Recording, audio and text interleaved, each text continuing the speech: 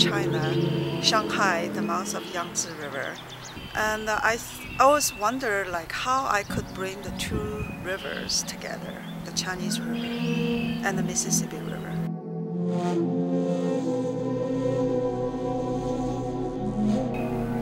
I would travel along the two rivers and meet with people and have them make prayer flags for rivers.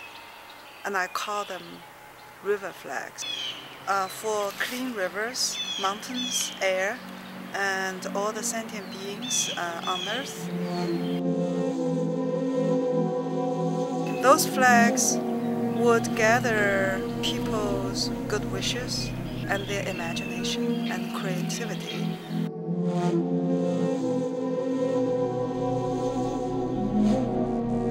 We brought these flags to the Soul Factory to celebrate the Mississippi and Yangtze.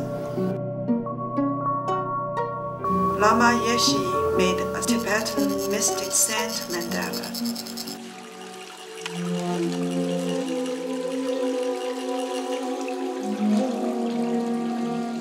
It really is Tibetan religious art and spiritual art that embodies the notion of life is in a constant flux, and we have to learn how to let go, but also learn how to live the moment.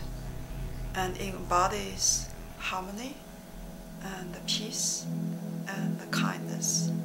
And as you watch, you are actually contributing your energy, your blessing to the mandala.